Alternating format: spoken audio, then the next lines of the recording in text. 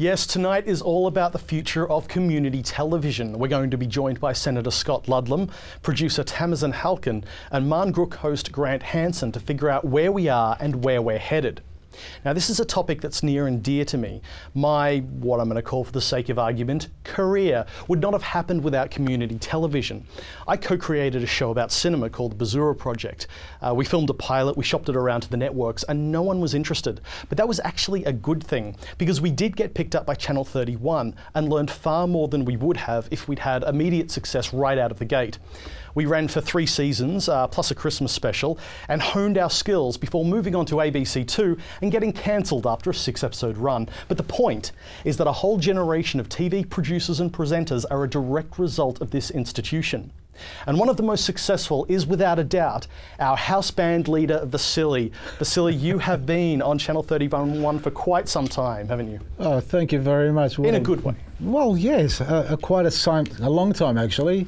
A long time that I've enjoyed and hope to enjoy a lot longer, mate. Yeah, you're one of the enduring, iconic figures of Channel 31. It's very difficult to think of it without thinking of you.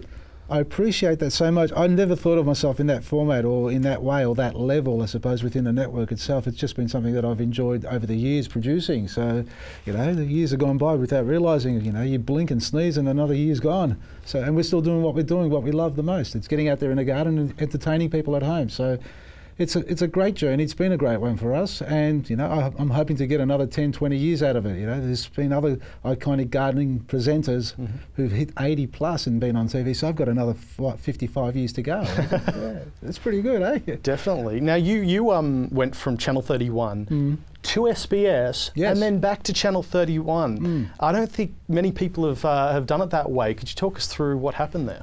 What would it be the other way? SBS 31 back to SBS? Oh, that could work, yeah. Look, like everybody else here, at the end of the day, I suppose this is the breeding ground for all up-and-coming producers, directors, presenters, and so on.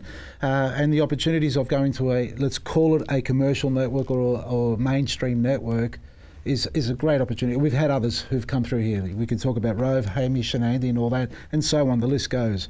We had the opportunity of doing it ourselves as well. Now, we weren't in control of the destiny as far as which way the productions were going to be put together, let's say.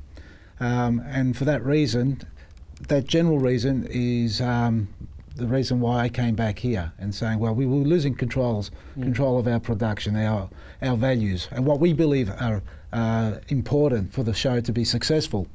And we try to keep them intact, and it took us years to agree to a contract with them, you know, and we to and fro for many times, many meetings, and at the end of the day we agreed to it. We did a series with them.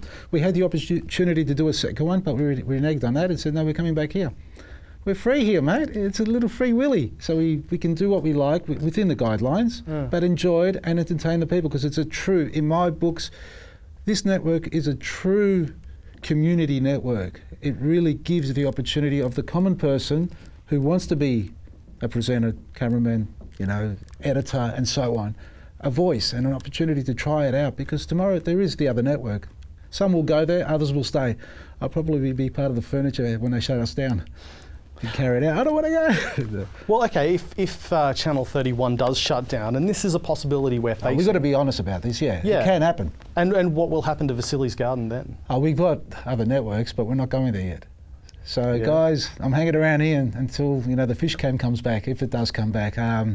But nah, we're at the moment, we're confident in saying that this place will be around a lot longer than just the end of this year. So we're going to bat for it. That's why we're here today, mate. We're batting for it.